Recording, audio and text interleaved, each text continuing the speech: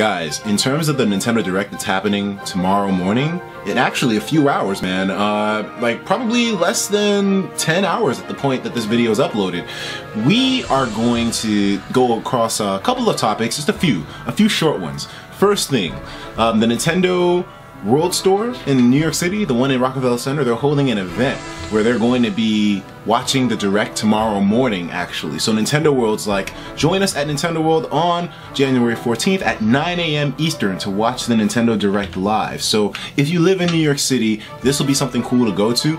My black ass ain't going there for a multitude of reasons, but the biggest one being that Nintendo World is ass when it comes to hosting these events. I'm sorry, they're probably going to see this, but it's gotta be said. The Nintendo World Store has no seating to the extent to accommodate these events whenever they have people come through. The Smash Brothers tournaments, while they were fun, there was no seating, it was very uncomfortable, and you know, it was still a great event. I'm not like shitting on the event that much, it's just that it's not very accommodating, so I probably won't show up there myself. And you know, considering that there'll be a ton of people there since they made a status like this and they probably have it updated on their webpage and whatnot, there might be a lot. There may not be a lot of people because it seems like they did this last minute, but if there are, it's going to be a little uncomfortable unless they have seats for everybody. So hopefully, you know, Nintendo World, if you watch this, or anybody who has access to try to change something at Nintendo World, get more seating for these events. They don't put seating in there regularly because they don't want people hanging out and loitering in the place. They had a problem with that a couple of years ago when Nintendo World was called the Pokemon Center, and they had to constantly kick kids out, like teenagers like myself back then, because, you know, oh, you know, you can't hang out around here after school, blah, blah, blah. Get the hell out, you stupid kids. So, I mean, hey, that's why I'm not going to be going, but if you live in New York City, you want to see the stream at Nintendo World, why don't you go down there? They'll probably have some giveaways as well, too. Now, the next thing that I wanted to talk about is that today we just got confirmation of the new 3DS release date in the United States. The new 3DS will be released in the US on February 13th. That's exactly 1 month from this day right now. Pretty crazy news, man. And you know, I'm really looking forward to this. The only place that I feel conflicted is that I don't know if I want to get a new 3DS XL or a new 3DS regular, because while the new 3DS XL is of course bigger, better material, it has actually somewhat of a faster processor according to tests that I did a while back in an older video of mine where it compared how fast they did things like load up games, downloads, and all that. So the XL has slightly better hardware than the regular new 3DS, but the new 3DS comes with custom faceplate. So I mean, I feel like the customization of the faceplates of the regular new 3DS is such an amazing feature that I feel is really stupid that it's not included in the XL. But what do you guys think of this? Either way, I'm very conflicted in which one I'm going to get. I guess I'll probably settle with the XL new, but the regular new, the faceplate customization is so cool of a feature that I might just get both. One to play on outside and then one to just record games on at home. I mean, they're both really sexy systems and they both bring to the table in their own unique way, so hey. And now the final piece of news that I wanted to talk to you guys about. Oh, also, by the way, this is another article confirming that the 3DS XL new and the regular 3DS new are getting released in America on the 13th. So earlier today reported that a source in GameStop upper management confirmed the trade-in deals for the new 3DS, and since then a release date has been added to the GameStop system. I'll have these linked in the description.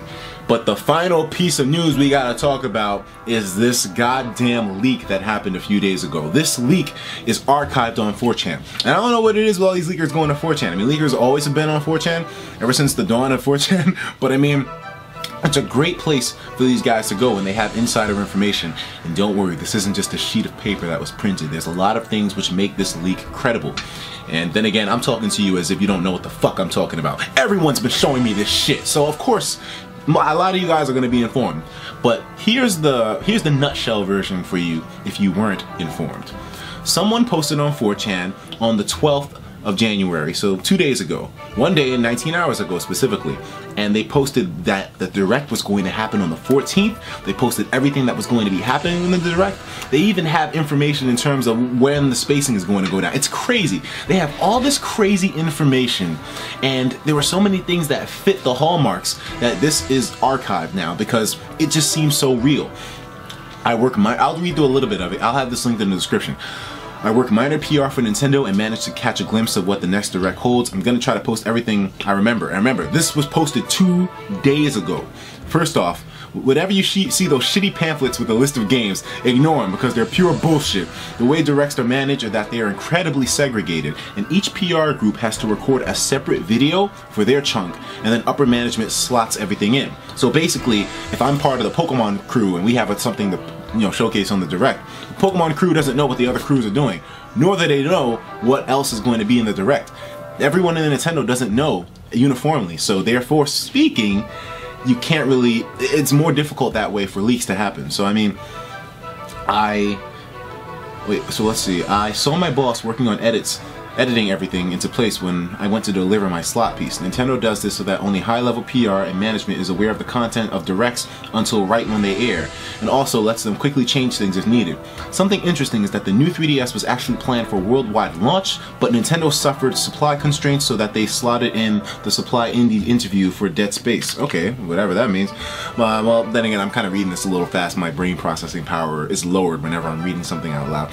Anyways, this direct is scheduled for Wednesday the 14th. So that is a huge boost in credibility to this guy. He posted this on the 12th, and he said, yeah, it's gonna happen in 2 days. And sure enough, Nintendo, the direct happens in 2 days.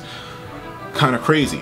All those pamphlets predicted later on in the month. None of them expected that it would be released. Like, none of them expected that it would be announced so soon to the actual debut. Like, Nintendo announced this thing within the last 3 days, and it's happening in those 3 days. It's crazy. So, it's gonna happen Wednesday the 14th, the same time as the media event. The first thing shown is a teaser trailer for the new Metroid. So, if we look at that direct in a few hours tomorrow morning, if we wake up and we see that direct and the first thing that we're shown is Metroid, everything else that I'm about to read is 100% true. It doesn't show much, just some early gameplay. I think this is the first Zelda, ALBW trailer. What is I guess it's the new Wii U version that's coming out. Now, don't worry, it's not a 2D Metroid. Now don't worry, it is a 2D Metroid in a 2.5D style. It's being made by Intelligent Systems, and the graphics have a smooth look, kind of like Metroid Other M, but not as extreme. Samus was not in the screenshot, but it looked like it could have been SR388. That just might be wishful thinking though. Release is early 2015. Next, there is Kirby and Rainbow Curse. Okay, let's move on. After that is Codename Steam, which I had to arrange a trailer for, so that looks pretty cool. And next we have next we have Mario Party 10 trailer. Okay, like I said, I'm not that big of a fan of Mario. A lot of people say, how can you not be a fan of Mario? I'm going to clear this up right now. When I say I don't like Mario, it's not in terms of his games. Like, his games are like probably the highest quality games that you can buy out there in terms of a certain age group. Like, his games are amazing. They're super high quality. I just don't like him as a person. Like, I mean, considering that, I grew up with Sega and Sonic, I kind of got used to how Sonic was back in the old days, and I kind of just got a grudge against Mario. It's nothing like serious where I hate Mario games in terms of the gameplay. Like, if you give me a Mario game, I'll have fun, but I don't like Mario. I like Wario. I love Wario. Now, Wario's my dude, but Mario's a bitch. I'm gonna get a whole lot of hate for this. I can already read the shit in the comments. There's also a new Mario Maker trailer, and Miyamoto is actually pushing that Mario Maker thing pretty hard. When he had his interview with Smosh earlier, he was actually talking a lot about the Mario Maker and how, revolutionary it's going to be. Well, we kind of had stuff like this already, but not official Nintendo licensed stuff. But I mean, it looks interesting, the fact that you can play through levels and kind of make ones that one thing that he said which is interesting is that he said people usually try to make easy levels for people, but that's the toughest part. They usually wind up just making levels that are impossible to play through with the Mario Maker. So funny shit there.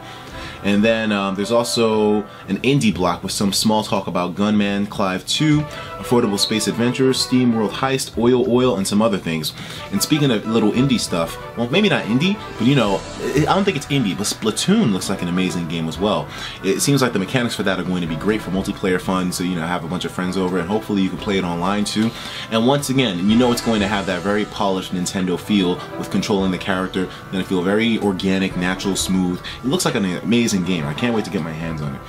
A trailer that shows Japanese Mario themed puzzle game Dragons Z and whatever.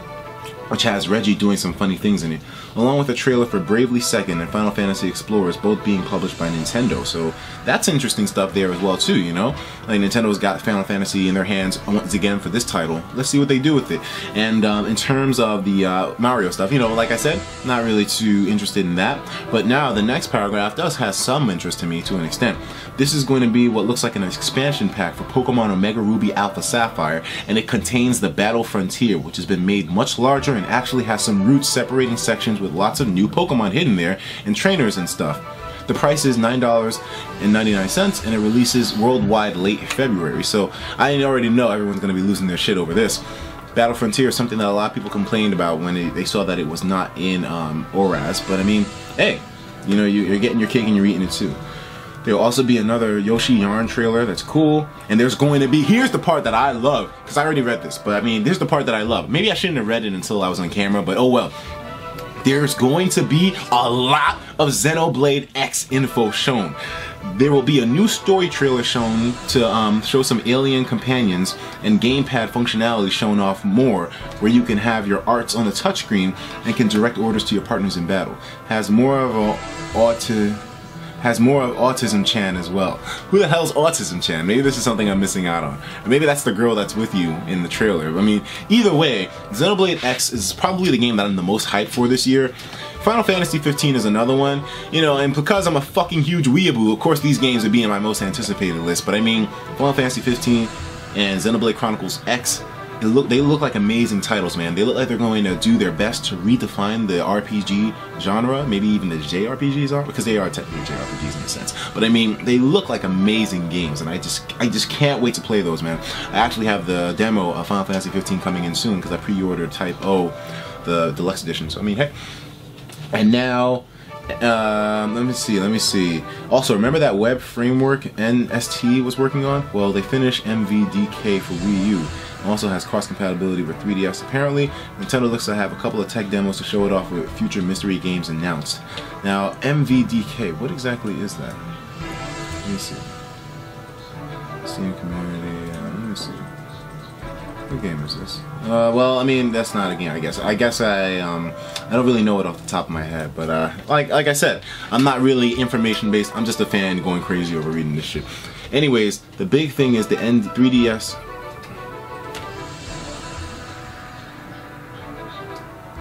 Well, guys, the list is fake. The list is fake. Everything I just read is fake. Oh, shit. Anyways, the big thing is the Nintendo 3DS stuff. This is going to be the last segment, and it will be officially announced to be released on January 26th. But we just got a confirmed date of February 13th. Does I think that ruins the credibility of the entire thing. I think the entire thing's compromised now. I mean, what do you guys think? Everything seemed to have fit into place. He even predicted the day, but when you think about it, the story does sound a little bit shifty. Like, what, you're just taking the slot to your boss and you saw all this in perfect detail to describe everything to us? Seems a little odd and fishy to me. And plus, getting that date wrong for the 3DS release, it's bad. But then again, did the 3DS really get officially announced yet? This is something that's being shown from GameStop. So a GameStop employee took a picture of this and literally uploaded it. Nothing official really has come out yet, I guess. And even this article says that we have a source from GameStop upper management. So, you know, basically, I don't think it's been officially revealed yet, the release date of the new 3DS in America, but this definitely does raise some questions because we have one source saying that it's going to be February 13th, and it's a very reliable source. And then you got this guy on 4chan. The only thing that he really got right here that kind of makes his argument have some kind of weight to it is the fact that he predicted the day of the Direct. But maybe he just got lucky. Anyone can predict the day, right? Or maybe he is actually legitimate, and maybe he only got part of it correct. Maybe he doesn't know what he's talking about. Maybe he got a detail wrong. I don't know. But does this ruin the list credibility to you? I don't know. Me, 50-50. There will also be trailers for Xenoblade, Majora's Mask, Monster Hunter, some Bandai Capcom, new IP, which looks like a port of either Resident Evil 4 or Remake, and surprisingly what looks like an exclusive Ninja Gaiden 3D game. The Monster Hunter 4 U demo, Ultimate demo, will be announced to launch the day of the Direct. So he's saying that basically a Monster Hunter 4 Ultimate, is that what's called? Ultimate? Is going to be announced the launch day of the Direct. I didn't really play Monster Hunter for the 3DS yet, but I mean, I'm definitely looking to get into it. It looks like a great series, and the rest of the games will have N3DS exclusive titles, including Zelda. Alright. Important to say, I did not see anything about Smash. I didn't see anything about Smash or another Mario game, any Atlas games, and Bayonetta shit or otherwise. So we're probably not going to see any Shin Megami Tensei X Fire Emblem. So I mean, hey, either way, I'm going to have this linked in the description. Check this out for yourself, see the details, break it down. You guys are going to have a lot more analytical ability on this whole thing than I do right now, because you'll be seeing this in the video and then you can think about it. Leave your response in the comments. Let me know what you think about this whole thing. Does the list still have credibility? And if you think it does, are you excited for these titles? I'm really excited for Xenoblade. Everything else seems cool to an extent with me, but I mean, Xenoblade is definitely the biggest thing for me. Anyways guys, so we only have a few more hours until this is all confirmed, so the wait is not going to be that torturous. Just a few more hours, man, and everything will be laid to rest. So I mean, it's just fun speculating everything until then. I'll talk to you in the next video, however, and once again, catch my live stream of me watching the Direct if you want to stay in the know and stay with your boy. Take care of yourselves, and of course, as usual, please have yourself a damn good one.